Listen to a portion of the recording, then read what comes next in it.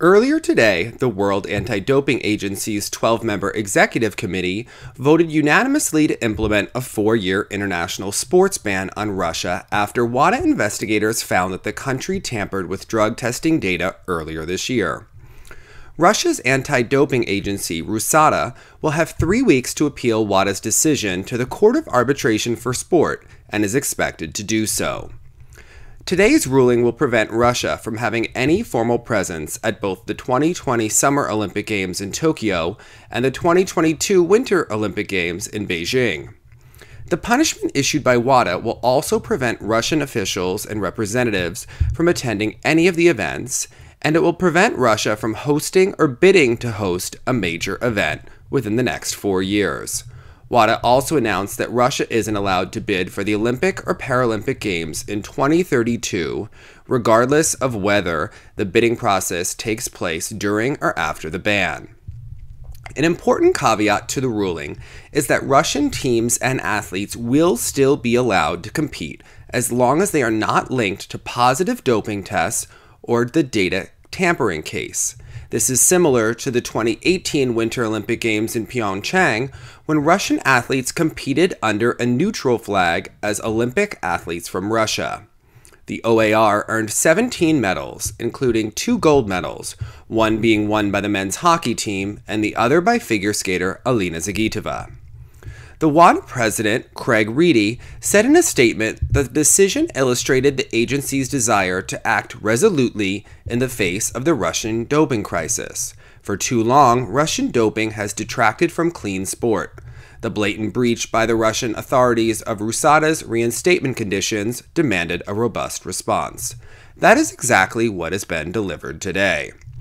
Well, fellow members of WADA's executive committee disagree. Linda Hofstad Helleland, a Norwegian lawmaker who serves on the executive committee, has long pushed for a tougher line against Russia and was not satisfied with today's ruling. Helleland is quoted as saying, "I'm not happy with the decision we made today, but this is as far as we could go. This is the biggest sports scandal the world has ever seen. I would expect now a full admission from the Russians and for them to apologize on all the pain all the athletes and sports fans have experienced. I would have preferred to support a blanket ban today. Unless we impose sanctions that really wake Russian leaders up, hold them accountable, and make them acknowledge the facts, how can we be sure that the system will ever change?" Tyler Tilgert, CEO of the United States anti-doping agency USADA, felt WADA's punishment was not strong enough. They argued that the Russian athletes should be banned from international competition entirely. To allow Russia to escape a complete ban is yet another devastating blow to clean athletes, the integrity of sport, and the rule of law.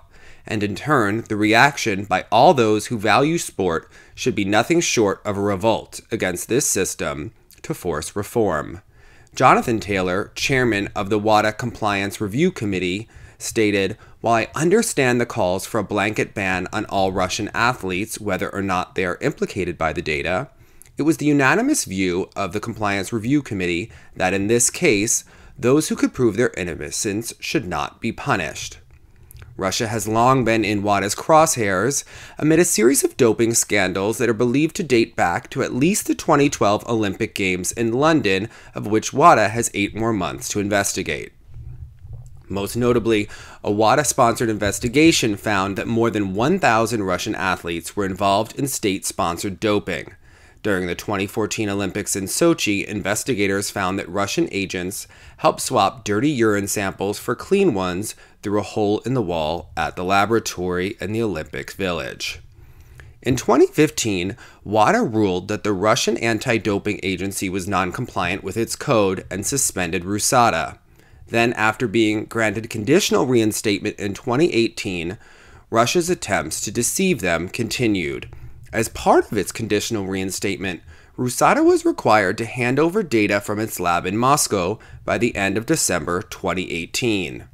Not only did Russia miss the deadline by 2 weeks, but the World Anti-Doping Agency later found that the data had been removed, altered, or fabricated in an effort to hamper the work of investigators and keep the reputations of its athletes. The database also included fabricated messages to and from whistleblower Grigory Rodchenkov, who used to run the laboratory, in an attempt to shift blame from the Russian government. The only issue was that some messages were sent after Rodchenkov went into hiding in the United States. WADA found that someone in the Moscow laboratory was still tampering with the data into 2019. RUSADA has said that the tampering will prevent it from pursuing cases against as many as 145 athletes.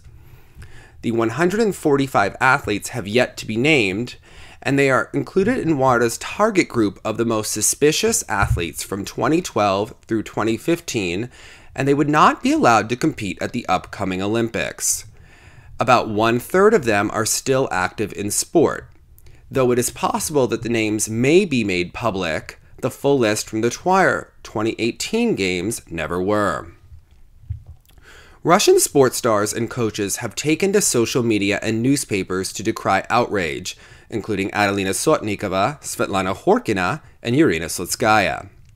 Tatiana Tarasova spoke out against the disgrace, and famed coach Alexei Mishin stated he believes that Russia may need to host alternatives to the Olympic Games.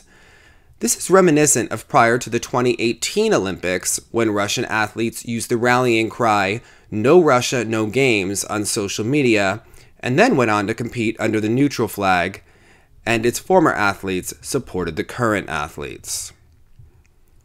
As this is the skating lesson, I thought it was only appropriate to outline some important issues to see how this will impact the sport of figure skating. Should CAS and the IOC uphold the ruling, the following issues will become noteworthy.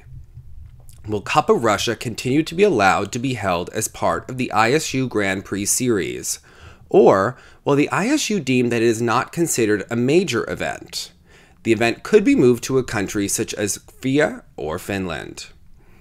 Ksenia Stolbova and Ivan Bukin were both banned from competing at the 2018 Olympic Games, though the details of their failed or missed drug tests were never revealed. Will they be permitted to compete at the upcoming Olympic Games in 2022? Typically, athletes banned for doping are not permitted to be allowed back into sport, but those two athletes have been allowed to compete at all other ISU-sanctioned events aside from the 2018 Olympics. Will any figure skaters be on the list of 145 athletes who are considered highly suspicious? And will any figure skaters' names have been found to be deleted from the laboratory data? What do you think about the ruling? Are the sanctions heavy enough? Are they too heavy? Do you think that Russia should have a blanket ban? And should the Cup of Russia be allowed to continue to be a part of the ISU Grand Prix Series? Please comment below, and if you're new here, please subscribe and let me know if you like this video in the comments.